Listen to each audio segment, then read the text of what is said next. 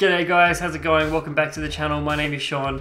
If you're here and you're wondering what I talk about, I do tech, tutorials, unboxings, reviews, gaming, all that kind of stuff. But if you're here, it's because you're here for part 2.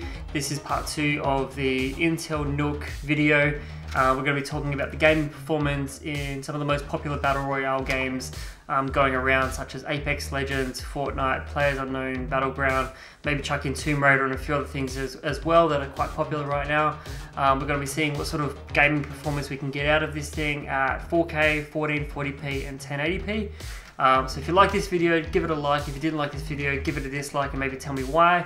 If you haven't subscribed, make sure you hit the subscribe button down below. And I also want to say a huge thank you and shout out to Intel for sending this product over. This isn't a sponsored or a paid video at all. This is me simply reaching out to them and saying, hey, I'd love to check out this product, and they obliged and said, yeah, sure, we'll send it over. So thank you guys so much for sending this over. I'm already absolutely stoked to have this, and I'm really excited to share the results with you guys all. So thanks for watching. Let's head into the computer room, start benchmarking this little PC, and let's see what it can do. Cheers. G'day guys, as you can see, we're currently in the studio about to go through and do those benchmarks. We've got the NUC set up behind me here.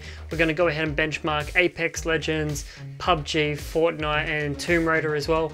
We're going to test everything at 1080p, as this is what that machine is really aimed at, that market. Going up to 1440p or 4K, I think it's just going to be too much, and I don't think you're really going to get the performance that you're really going to expect at those resolutions. So we're going to test everything 1080p, low to medium settings, but we'll see how we go. And if I've missed anything, as always, you can leave those questions or comments down in the bottom and I'll try and get back to you. This is the Intel 8809 CPU, which is 4 cores and 8 threads with the Intel Radeon Vega MX graphics. So enjoy these benchmarks, sit back and relax, and if you have any questions, like I said, just hit me up and I'll get back to you guys soon. Thanks for watching, see you in the next video. Cheers.